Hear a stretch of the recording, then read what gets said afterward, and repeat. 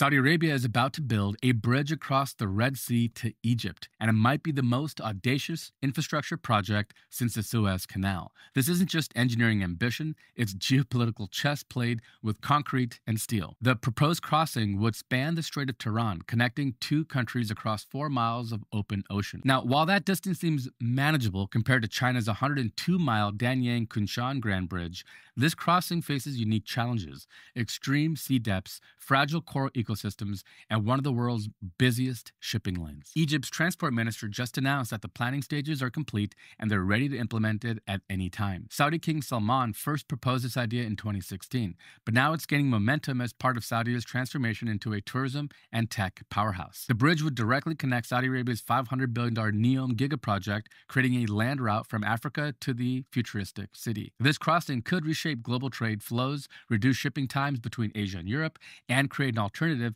to the vulnerable Suez Canal. Saudi Arabia is literally building bridges to connect continents while positioning itself as a logistical hub of the future. But how big of a deal is this? Sound off below.